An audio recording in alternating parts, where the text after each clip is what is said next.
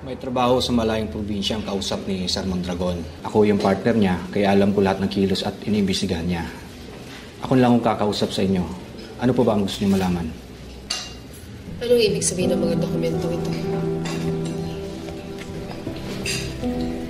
Naalala ko, piniimbestigahan ng mister niyo, si Mrs. Bartolome.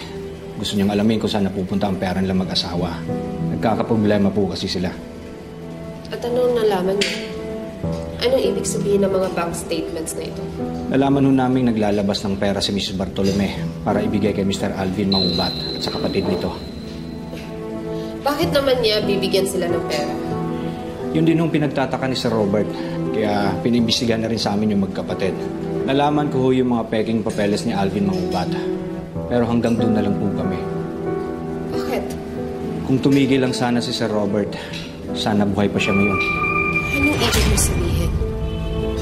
Nung maaksidente yung sasakyan niya, may hinala si Sir Robert na may kinalaman sina Alvin at Hector sa tangkang pagpatay sa kanya. So sinasabi niyo na si Daniela mismo ang nag-utos kina Alvin na patayin si Robert? Hindi po tayo pwedeng mag-assume ng ganon. Wala pa kaming nakuhang patunay para dyan, Mrs. Mondragon. Pero posible. Pinadala po namin kay Mr. Mondragon yung mga impormasyong nakalap namin tungkol sa anak niya at kay Mr. Mangubat nung nasa Subic kayo, Mrs. Roland, ano nangyayari? Bakit may polis? Tumawag po kasi yung security ni Mr. Mondragon. May re-report daw siya sa amin. Robert, what's happening? Ilang araw pagkatapos nun, nangyari yung unang aksidente kay Sir Robert.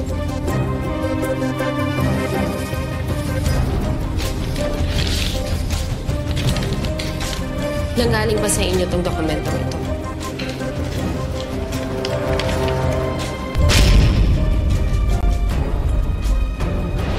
Hindi po, Mrs. Mondragon. DNA testing facility yan. Ilang beses ko nang naiisip kung bakit nagkaroon ng ganyan sa bahay. Alamin mo kung saan nanggaling ang dokumentong yan at kung ano ang laman. Gusto kong malaman kung may kinalaman ito sa lahat na nangyayari.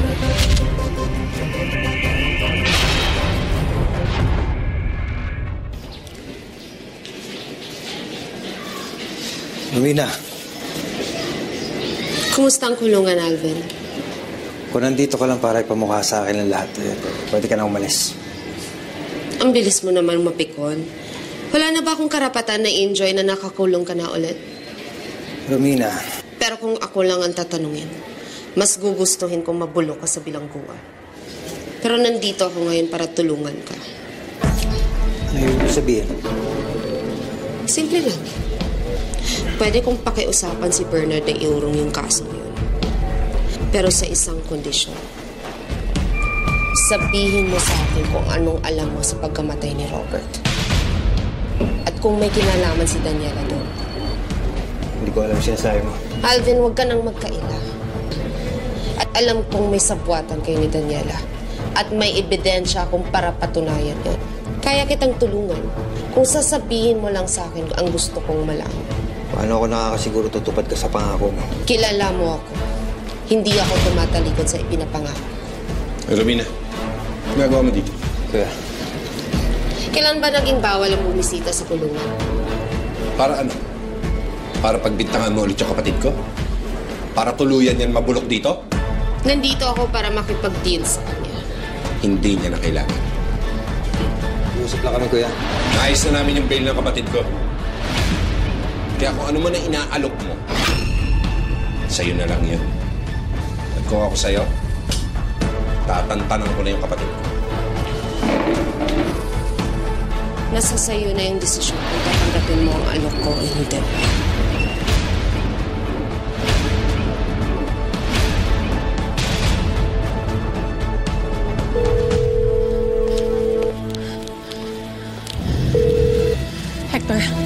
Hector, kailangan natin mag-usap.